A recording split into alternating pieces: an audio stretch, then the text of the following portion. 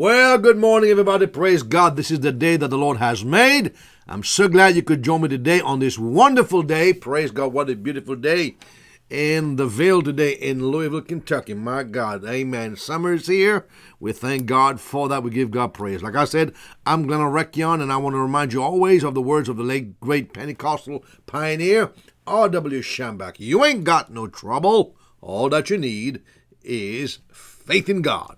Faith in God is the greatest force in the universe. Well, so glad that you're here with me today. I want you please to tell your friends about this teaching today and share it if you can on your timeline, and the Lord will bless you. We give God praise for your life. Well, before we go any further, let's go into today's announcements. Praise God. Now, this week I'm going to be teaching you on the subject of, got the wrong one. Thank you, Lord. On the subject of beware of the leaven of the Pharisees. Beware of the leaven of the Pharisees. And you will see this play out over the next couple of days. Praise God. Amen. Don't forget, Wednesday we will have Prayer Coach. And if you haven't subscribed to our, YouTube channel, please subscribe to our YouTube channel and press the notification bell, so that every time we go live, you can be told that we are going live. Praise God. If you are not a partner with us, we would love for you to become one of our faithful, prayerful, and financial partners that help us to take the gospel of the Lord Jesus Christ around the world. This week, I will be in California for a week, and I need you to pray for me. And let's believe God for a great and mighty move of God. Now, some of you can sow $15, $20, $50, $100 a month, whatever it is that God puts on your heart.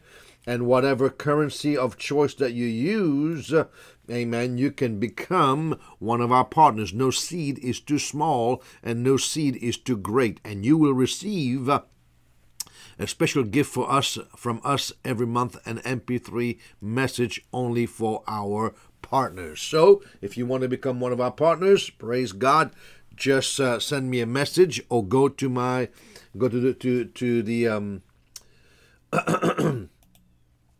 online glennarekion.org/partner, and you can choose the currency of your choice and sow monthly. Praise the Lord, praise the Lord, praise the Lord. Glory be to God. Well, with that said, everybody, welcome, welcome, welcome. I didn't put the chat on, so I can't see who's talking today. But on whatever platform that you're watching today, may the Lord bless you. May the Lord bless you. So, let's open our Bible, please, to the book of Matthew, chapter 16. Matthew chapter 16. Let's bow our head and let's pray. Heavenly Father, we want to thank you for the word of the living God. Spirit of God, I'm asking you today that you will think through my mind and that you will speak through my lips. Thank you for these, your wonderful people that got ears to hear, mind to understand, and heart to receive the word of the living God. Everybody say amen. Matthew chapter 16. Look in your Bible, please. Matthew chapter 16. And Jesus is going to tell us something important here. Matthew chapter 16, ladies and gentlemen. Look in your Biblions. Praise God. And let's read from verse 1. The Pharisees also with the Sadducees. I want you please to underline that in your Bible. There were two religious groups, all right. And they had specific beliefs that were different from each other. The Pharisees also with the Sadducees came, and tempting or testing desired him that he would show them a sign from heaven. I need you please to underline that in your Bible, that he would show them a sign from heaven. He answered and said to them, when it is evening, you say, it will be fair weather, for the sky is red. And in the morning, it will be foul weather today, for the sky is red and lowering. O ye hypocrites, I need you please to underline in your Bible. O ye hypocrites, you can discern the face of the sky, but you cannot discern the signs of the times. I need you to underline that in your Bible. You cannot discern the signs of the times. A wicked and adulterous generation seeketh after a sign, and there shall no sign be given unto it but the sign of the prophet Jonas. I need you to underline in your Bible. And he left them and departed. And when his disciples were come to the other side, they had forgotten to take bread. Then Jesus said unto them, now this is where we get our title today, our heading today, take heed and beware of the leaven of the Pharisees and of the Sadducees. So Jesus warns us to beware, to take heed and beware of the leaven of the Pharisees and of the Sadducees. So that tells you Jesus is very specific that there is what is known as the leaven of the Pharisees and the leaven of the Sadducees. And they reasoned among themselves, saying, it is because we have taken no bread.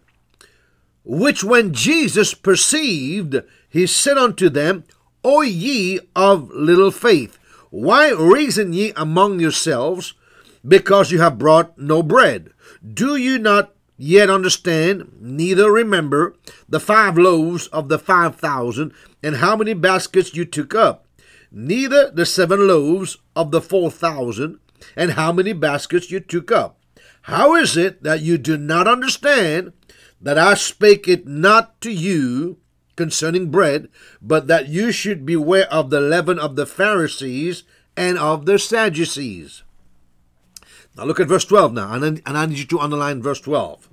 Then understood they how he bade them not beware of the leaven of bread, but of the doctrine of the Pharisees and of the Sadducees. So before we go any further, before we expound on anything else today, I need you to write this down, ladies and gentlemen, that here in this context, leaven equals doctrine.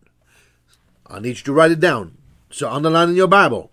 The leaven of the Pharisees and the leaven of the Sadducees is a reference to the doctrine, to the dogma, to the teaching of the Pharisees and the Sadducees. That came straight out of the mouth of Jesus. All right? All right, now let's go to Mark chapter 8. Mark chapter 8, and look in your Bible, Mark chapter 8 and verse 14 till verse 17. Thank you, Lord. Mark chapter 8, verse 14 till verse 17. Now the disciples had forgotten to take bread, neither had they in the ship with them no more than 1 loaf. And he charged them, saying, now watch what Jesus says now, take heed, beware of the leaven of the Pharisees, and of the leaven of Herod. And of the leaven of what? Herod. So I need you please to underline now. Now, this is being amplified. Jesus says, take heed and beware of the leaven of Herod, of the Pharisees, and of the leaven of Herod. So, if you combine these 2 chapters together, we will see 3 leaven, or 3 doctrines, or 3 dogmas. What are they? It is the leaven. They are the leaven of the Pharisees, the leaven of the Sadducees, and the leaven of Herod. We can say this way, that the doctrine of the Pharisees, the doctrine of the Sadducees, and the doctrine of Herod. So, what was Jesus saying here? Look in your Bible, please. Let's go now to Luke chapter 12 and verse 1. Luke chapter 12 and verse 1. In the meantime, when an innumerable multitude of people had gathered together, so that they trampled one another, he began to say to his disciples, first of all, beware of the leaven of the Pharisees, which is hypocrisy. So underline that in your Bible. The leaven of the Pharisees here, Jesus is expanding it for you, expounding it upon for you. He says the leaven of the Pharisees, which is what? Hypocrisy. As a matter of fact, if you read your Bible, and if time permit, this week we will go through this. When you go to, let's go to Matthew chapter 23. Look at this now. Then spake, verse 1, Jesus to the multitude and to his disciples, saying, the scribes and the Pharisees sit in Moses' seat. All therefore whatsoever they bid you observe, that observe and do, but do not ye after their works. For they say, but they do not. That is what a hypocrisy is. They say something, but they do not do it. For they bind heavy burdens and grievous to be borne, and lay them upon men's shoulders, but they themselves will not move them with one of their fingers. Now, what I want you to do here, by verse 4, write the word legalism. Legalism. All right, so far we've got the teachings or the doctrines of the Pharisees, which is what? You have got hypocrisy and you've got legalism. All right, now, so I want you to write this down. Beware of the leaven of the Pharisees, beware of the leaven of the Sadducees, and beware of the leaven of Herod. And over the next few days, we will decipher what exactly these are. Now, in the Bible, the term leaven refers to doctrine, like we've just seen here. Also, it refers to sin. Okay, sin and compromise. Now, remember, the Bible tells you in the book of Galatians chapter 5 and verse 9, a little leaven leaveneth the whole lump. All right, now, so, leaven is not just a symbol of doctrine, but it is also a symbol of sin. This is why Jesus' body, a sinless body, was typified in the unleavened bread.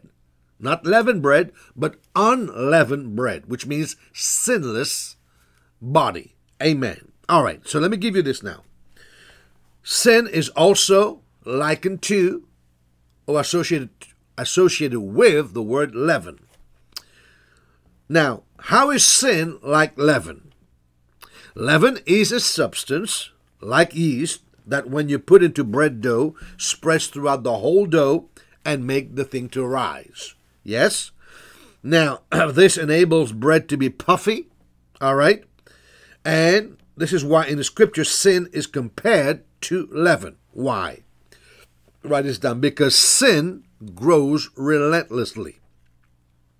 Sin grows relentlessly. If you do not deal with it, it will grow. If you don't deal with sin in your church, it will grow. Are you listening? If you do not deal with sin in your own life, it will grow and amplify. All right? So sin grows relentlessly. Number 2, I want you please to write this down. Sin spreads insidiously. All right? Now, it contaminates not just you, but others. In Romans chapter 5 and verse 12, look in your Bible, please. Romans chapter 5 and verse 12. So sin grows relentlessly. All right.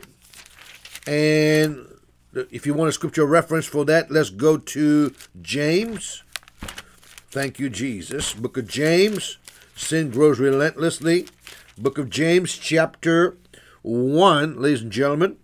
We are going to read from verse 13.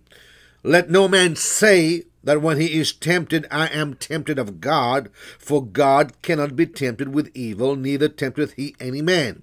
But every man is tempted when he is drawn away of his own lust and enticed. Then when lust has conceived, it bringeth forth sin, and sin, when it is finished, bringeth forth death. That's why we said to you, sin grows relentlessly. Number 2, we said to you that sin spreads insidiously. Romans chapter 5, or it contaminates. All right, not just you, but others. This is why you've got You cannot tolerate sin. All right? Romans chapter 5, please. And look at what verse 12 says. Wherefore, as by one man sin entered into the world, and death by sin, and so death passed upon all men, for that, or in whom all have sinned. Now, ladies and gentlemen, sin spreads insidiously and contaminates others. And number 3, sin, the sin of pride, just like leaven, will puff up. Are you listening? All right, let's go to 1 Timothy chapter 3. 1 Timothy and chapter 3. 1 Timothy and chapter 3. Look in your Bible, please. Hallelujah. Now, verse 6 says, talking about that we shouldn't give responsibility to a novice, not a novice, lest being lifted up with pride, he falleth into what? Condemnation of the devil. Are you listening? All right, so we need to be aware of these things, ladies and gentlemen. Now, so leaven is a type of sin. Leaven is a type of doctrine. Now, let's go to, or false teaching. By the word doctrine, I want you please to write the word false teaching. Now, this is why Paul was very vehement in Galatians chapter 5. Let's go to Galatians chapter 5. Look in your biblicals. Galatians chapter 5. Thank you, Jesus. Now, you know that the Galatian epistle is the most combative epistle that the Apostle Paul wrote, and he was writing to refute legalism. Are you listening? Entering into the church. And so, in Galatians chapter 5, ladies and gentlemen, look at verse 9. Well, we're going to read from verse 6. For in Jesus Christ neither circumcision availeth anything, nor uncircumcision, but faith which worketh by love. You did run well. You began in the Spirit, as you'll find in the book of Galatians, all right, chapter 3. All right, verse 3. Are you so foolish? Having begun in the Spirit, are you now made perfect by the flesh? So these people began by faith and then reverted to the flesh. And Paul said, no. You got to stay in the Spirit. You got saved by faith and you will be sanctified by faith. Now, let's keep on reading, please. Verse 7. You did run well. Who did hinder you? Well, it was the Judaizers, that you should not obey the truth. This persuasion cometh not of him that calleth you. In other words, you reverting back to the law did not come from Jesus. You reverting to legalism did not come from Jesus. He says, a little leaven leaveneth the whole lump. This is what false doctrine does. All right? It creates chaos everywhere. Are you listening to me now? So, leaven, number 1, is a type of sin. Number 2, leaven is also what? A type of doctrine and false teaching. Also, we know that leaven is a symbol of compromise. Now, let's go back to Matthew chapter 16. And we will decipher this before we explain to you what are the leaven of the Pharisees, the leaven of the Sadducees, and the leaven of Herod. Now, follow along now. Matthew chapter 16, ladies and gentlemen. Praise God. Thank you, Lord. The Pharisees, I want you please to underline in your Bible, and the Sadducees came, tempting him, desiring him that he would show them a sign from heaven. They were looking from a sign from heaven. Now, why is that in the Bible here? There's nothing in the Bible by accident. God was not trying to make this book a bigger book for you to read. No, everything is there for a purpose. The scripture says the Pharisees and the Sadducees came, tempting him and desiring of him that he would show them a sign from heaven. Why? Because at that time, in the mind of the Jews, specifically in reference to the Pharisees and the Sadducees, they had this belief that they call messianic miracles, that they would know and be able to identify the Messiah by 4 specific miracles that they call, these 4 miracles are the 4 signs that will indicate to them that Messiah is in their midst, Messiah is in the flesh. And they call them messianic miracles. Now, these 4 messianic miracles were, I want you to write this down, they were number 1, they're not in order of importance. These were the 4 things that they believe.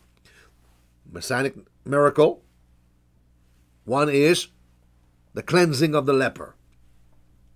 Number 2, the casting out of a deaf and dumb spirit. Are you listening? Number 3, it is the healing of birth defects, of somebody being born blind. Are you listening? And number 4, the raising of the dead after 3 days. The raising of the dead, of someone dead, after 3 days. Are you listening now? So I want you to write this down. So in the mind of the Jews, the Pharisees, and the Sadducees, they had 4 signs known as messianic signs that will indicate to them, allow them to identify that Messiah is in their midst. Messiah is in the flesh. And these 4 signs, known as messianic miracles, number 1 was the cleansing of the leper. Number 2 was what? The casting out of a deaf and dumb spirit. Number 3, the healing of birth defects, somebody born blind. And the raising of the dead after 3 days. Now you've just read Matthew chapter 16. Is that right? So look at it again. Matthew 16, verse 1. Then the Pharisees also with the Sadducees came, tempting him, desiring him that he would show them a sign from heaven. Now let's keep on reading now. All right.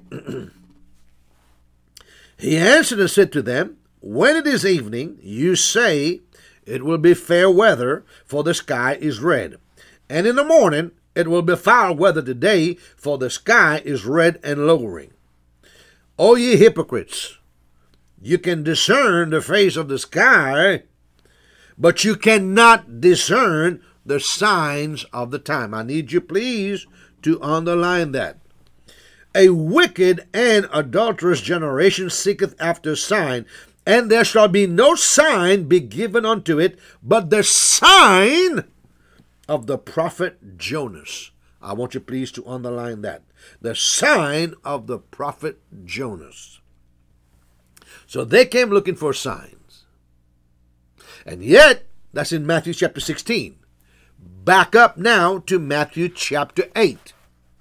Matthew chapter 8. Look in your Bible. Matthew chapter 8, ladies and gentlemen. Matthew chapter 8, and you will see something interesting here. And when he was come down, now watch this now, verse 1, Matthew chapter 8, verse 1 till verse 4. And when he was come down from the mountain, great multitudes followed him. Now look at verse 2. And behold, there came a what? A leper. Remember, Messianic miracle number 1 is the cleansing of the leper. And worshipped him, saying, Lord, if thou wilt, thou canst make me clean. And Jesus put forth his hand and touched him, saying, I will, be thou clean. And immediately his leprosy was what? Cleansed. Now you understand what Jesus says in verse 4. And Jesus said to him, See thou tell no man, but go your way and show yourself to the priest, and offer up the gift that Moses commanded for a testimony unto them, for a sign unto them. Go show the priests, the Pharisees and the Sadducees, as a sign unto them. So when they came looking for sign, they already had a sign in Matthew chapter 8, and that was the cleansing of the leper.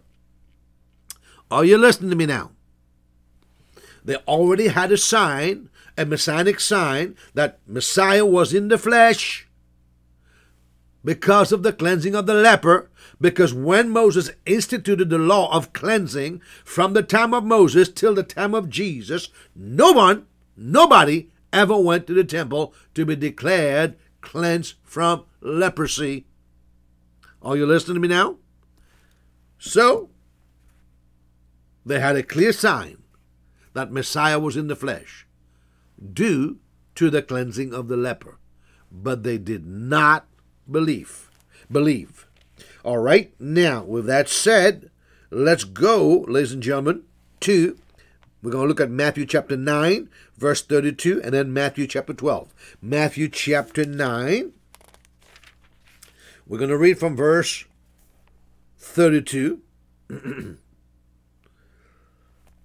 And they went out, behold, they brought to him a dumb man, possessed with a devil. And when the devil was cast out, the dumb spake. And the multitude marveled, saying, It was never so seen in Israel. Look at verse 34. But the Pharisees, seeing the miracle and the sign, said, He casteth out devils through the prince of devils, through Beelzebub. All right? Now, let's go to Matthew chapter 12 and look at verse 9. Look at verse 9.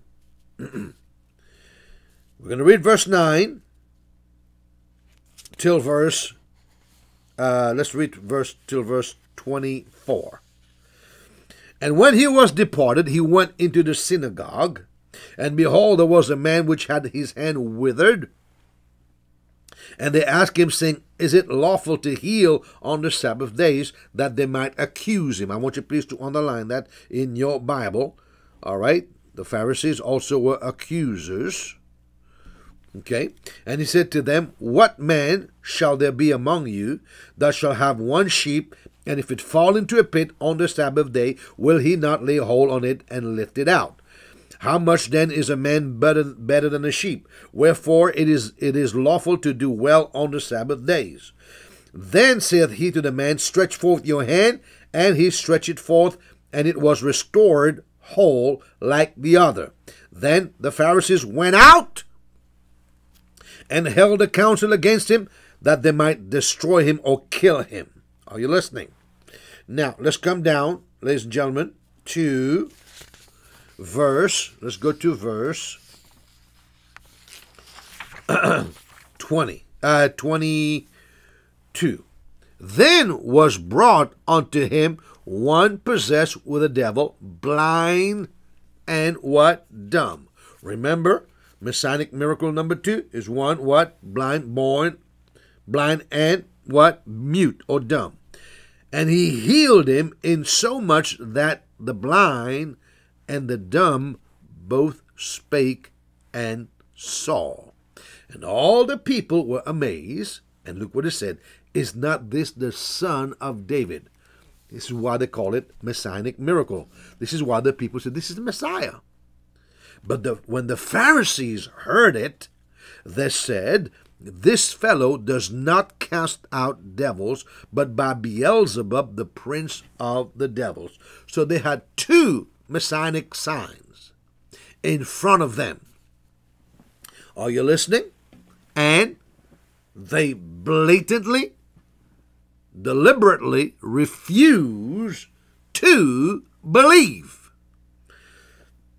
Then Jesus said to them, now look at this now, in Matthew chapter 16, right? Look at verse 4. Now, let's go back and read verse 3. And in the morning you said, it will be foul weather today, for the sky is red and lowering, or lowering, however you want to say. O ye hypocrites, you can discern the face of the sky, but can ye not discern the signs of the time? A wicked and adulterous generation seeketh after a sign. There shall no sign be given unto it, but the sign of the prophet Jonas. Well, Jesus said, as Jonah was 3 days and 3 nights, all right, 3 days and what? 3 nights. Everybody say what? 3 days and 3 nights in the belly of the earth. What is a scripture reference? All right, let's go to that. 3 days and 3 nights. Look in your Bible, please. Hallelujah. Somebody say hallelujah. Thank you, Lord. Glory to God. Thank you, Jesus. Matthew chapter 12, verse 40. For as Jonas was 3 days and 3 nights in the whale's belly, so shall the Son of Man be 3 days and 3 nights in the heart of the earth. So, this is messianic sign number 3, someone being raised from the dead. Now, when we think of that, we always think of Lazarus, that on the 4th day Jesus raised him. That means after 3 days. Are you listening? He had to be raised. But this sign, ladies and gentlemen, is referring to Jesus. He said, I've already given you 2 signs. And here's one pointed to you in the future as well. All right? I will die, and after 3 days, I will rise again to let you know, and you will know. You can identify, I am Messiah. That's why in Matthew chapter 27, look in your Bible, please. Matthew chapter 27. We've got to hurry up. We've got time. Amen. Matthew chapter 27, ladies and gentlemen. Look in your Biblions. Thank you, Lord. Now, this is after Jesus was already died and crucified and died. The Pharisees, they came. Let's go to Matthew 27. Look in your Bible, please. Matthew chapter 27. Thank you, Jesus. Somebody say, thank you, Jesus. Matthew chapter 27, please. We are going to read from verse 62. Now, the next day that followed the day of the preparation, the chief priests and who? The Pharisees came together unto Pilate, saying, Sir, we remember that deceiver said while he was yet alive, after 3 days I will rise again. That is a messianic sign. Command, therefore, that the sepulchre be made sure until the 3rd day, lest his disciples come by night and steal him away, and say unto the people, He is risen from the dead, so the last error shall be worse than the first. And you look at verse 66, so they went and made the sepulchre sure, sealing the stone and setting a watch. Are you listening to me now? Can you say amen? But you know what happened after the 3rd day? Jesus was raised from the dead. Can you say amen? So they had all the signs that would let them know that Messiah was in the flesh. But they chose not to believe. Now, because of time today, I want you to write this down. I want you to write this down. So what are the leaven of the Pharisees, the Sadducees, and Herod? So I want you to write this down, please, real quickly, and then tomorrow we will decipher it. All right. I want you to write this down. The leaven of the Pharisees. I want you to write this down, please. Number 1, it is legalism. Legalism. All right? They were very legalistic. Number 2, hypocrisy. Hypocrisy. Number 3, I want you please to write this down. Accusations. Accusations. Number 4, I want you please to write this down. Unbelief. Unbelief. Unbelief. So I've given you 4 things here. All right? About the doctrine, the leaven of the Pharisees. I want you to write this down. The leaven of the Pharisees are, number one, legalism. Right? And we will deal with that tomorrow. Number two, hypocrisy. Now, the word hypocrite today has a very strong connotation. But in the days of Jesus, yes, it had strong connotation. But a word for hypocrisy was an actor. An actor is somebody who portrays a role in public or on television, but privately lives a different life. So a hypocrite is somebody who has double lifestyle. He portrays one thing, he portrays holiness, and you will see all this in Matthew, when we read Matthew 23 earlier on. But in his private life, he's something different. Number three, it is accusations. Accusations. Now remember, the accuser of the brethren is called Satan. The accuser of the brethren is called Satan. And number four, it is unbelief. Now, there's a difference between doubt and unbelief. There is a difference between what? Doubt and unbelief. I want you please to write this down. Doubt is based upon insufficient information. Let me say it again. Doubt is based upon insufficient information. Are you listening? If I was to tell you, hey, I can pick up a car.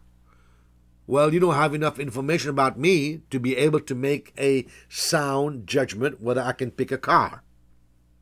All right? So, your doubt is based upon insufficient information. But now you see me picking up a car, and I tell you, I can pick up your car, and you refuse to believe. And you have the same exact car that you've seen me pick up. So unbelief is choosing not to believe in the midst of evidence. Doubt is based upon insufficient information and evidence. Unbelief is based upon, is choosing to believe, not to believe in the midst of information and evidence. And that's why the Bible tells you in the book of Hebrews that the Jews could not enter in because of their unbelief. They had all the signs, and yet they could not enter in because they chose not to believe. Are you listening now? So write this down. The doctrine, the leaven of the Pharisees, is legalism, which is a killer, and that is rampant in the church world today. Hypocrisy, accusations, and unbelief. The leaven of the Sadducees. I want you please to write this down. In one word, now they did not believe in angels and demons. Sadducees did not believe in angels and demons. They did not believe. Now, Pharisees believe in angels and demons. Pharisees believe in the afterlife. Sadducees did not believe in the afterlife. Sadducees did not believe in the resurrection. Are you listening? Whereas Pharisees believe in the resurrection. So, in one word, Sadducees were cessationists. Sadducees, the doctrine of the Sadducees can be summarized in one word, cessationism. The doctrine of the Pharisees can be summarized in one word, legalism. Are you listening? So write this down. To summarize the doctrine, the teaching, the dogma of the Pharisees, it is what? Legalism. The doctrine of the Sadducees is what? Cessationism. All right? And Jesus talked about the leaven of Herod. Now, Herod was a plant of the Roman government. He was not the rightful king. Are you listening? He was not the rightful king, but he was put there courtesy of the Roman government. Are you listening to me now? Are you listening to me now? So he was a proxy king, a proxy pseudo king. I want you to please write this down. The doctrine of Herod was that he was a proxy pseudo king, a plant of the Roman government, and he's the plant of worldliness and compromise. So we can put it this way. The doctrine or leaven of Herod is what? Proxy, pseudo government. All right? Write this down. It is secularism or worldliness, and it is compromise. It is compromise. You hear me now? I want you to write these things down, because this is what we have to deal with. And this is still rampant today. It is rampant all around you. Legalism still rampant in the church today. We are saved by grace, and then after we're saved by grace, we think our sanctification will be by law. Are you listening? Then you have the Sadducees, which are the cessationists. And you've got a bunch of people today in the church world that do not believe in miracles, that do not believe in the supernatural. Are you listening? And then you've got the leaven of Herod, which is what? A proxy pseudo government, secularism, and compromise. Are you listening to me now? Can you say amen? Can you say amen? And so tomorrow we will deal with that in more details. But you need to understand these things. None of these are right. Legalism, cessationism, all right, and secularism is not right. This is why when people do not understand that, they do not understand what's going on in the world. Now, we've got a problem where the world has invaded the church.